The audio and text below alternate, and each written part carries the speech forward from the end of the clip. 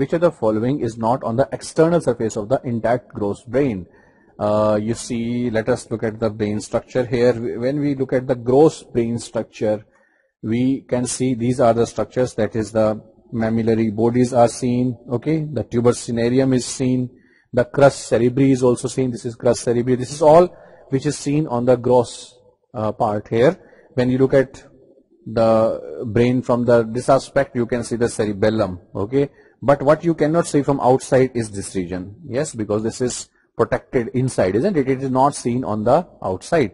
So now in our question, crus cerebri is seen on the outside, mammillary body we have seen it can be seen from the outside, cerebellum is also seen on the outside, but the facial colliculus, where it is present in the dorsal aspect of the pons, which is protected inside, isn't it, between the pons and the cerebellum, so it cannot be seen from outside. Answer is D.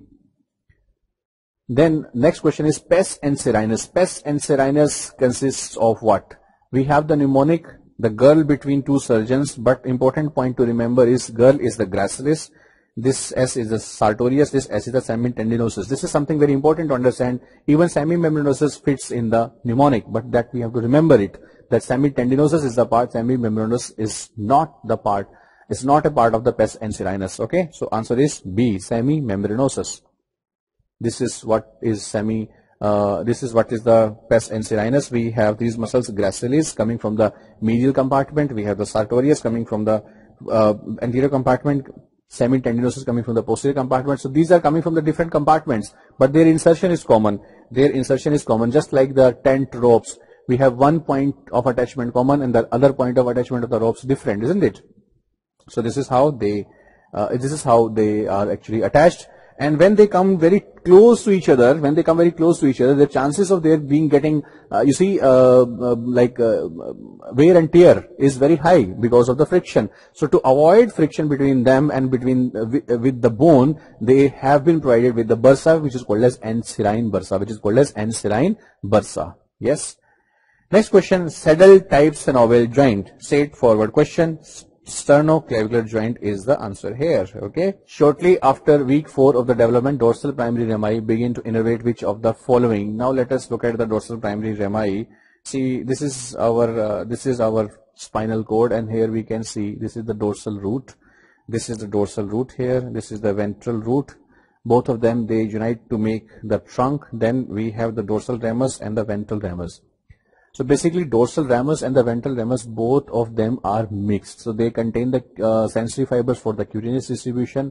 They do have the motor fibers also for the muscles, okay, both of them. The difference is, if you consider the spinal cord as an axis, all the part which lies anterior to it will be supplied or will be taken care of by the ventral rami. Like in our axis, if you look at a dog or some animal, so all parts of the body like forelimbs, hind limbs and the trunk, and in case of human, upper limb, lower limb and the trunk is supplied, the trunk means thorax and the abdomen, is supplied by the ventral rami. So what will be supplied by the dorsal rami? The part which is behind the spine, that is the postural muscles, the vertebral joints, the dorsum, the skin of the dorsum, right? So all those areas will be taken care of by the dorsal rami. Yes, so this is how you can understand. This is the region which is supplied by the dorsal rami. So among these options, ventral will not be supplied. Upper limb, again as I have explained, will be taken care of by the ventral rami. Again, the lateral back region, sweat gland, will also not be supplied by the dorsal rami. The vertebral joints will be supplied by the dorsal rami. Fine, that is our answer. So thank you everyone, all the very best for structure. Okay, next question is otic ganglion supplies. Otic ganglion will supply parotid gland should be the answer here. See, okay, let me draw this part and explain. See, we have this is the medial wall of the middle ear. Here we have the tympanic nerve coming, which will make a plexus, and from the plexus there is beginning of the lesser petrosal nerve. This is lesser petrosal nerve. Lesser petrosal nerve will pass through the foramen ovale. We have one more nerve passing through it. It is the mandibular nerve. It will pass and holds one ganglia. This is otic ganglion, and we have our lesser petrosal nerve coming out of it and relaying here, and after that the postganglionic fibers will be taken by auriculotemporal nerve, and where they are going to take it?